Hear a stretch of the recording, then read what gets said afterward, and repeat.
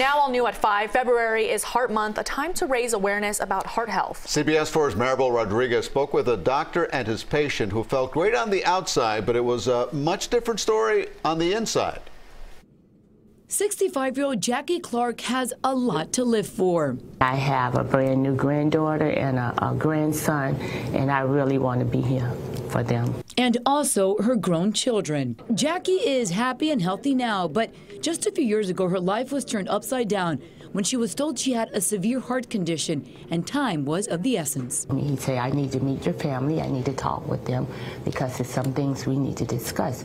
You need to have emergency surgery. Jackie had high blood pressure, hypertension, which led to an enlarged heart and abnormal heart contractions that, if left untreated, could have led to sudden death. It was quite a shock because she had no symptoms and felt great. Because he couldn't believe what he heard on my heart. It wasn't beating at all. Her primary doctor then sent her to see a specialist, Dr. Arnu Blanchard, a cardiologist at Broward Health. Cardiovascular disease, obviously, hypertension is a significant part of this disease.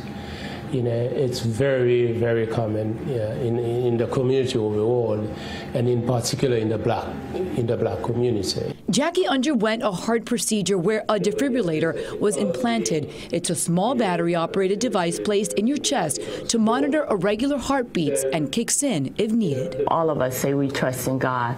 That was the time I really had to trust Him, and I did. And I didn't even know I had surgery. That's how smooth it was. The scar is so small you can't even see it. According to the American Heart Association, high blood pressure, hypertension in African Americans in the U.S. is among the highest in the world. Jackie underwent the procedure in 2017 and feels great. Her advice to everyone, especially the African American community, is watch what you eat, exercise, and get your annual checkups. Maryabel Rodriguez, CBS 4 News.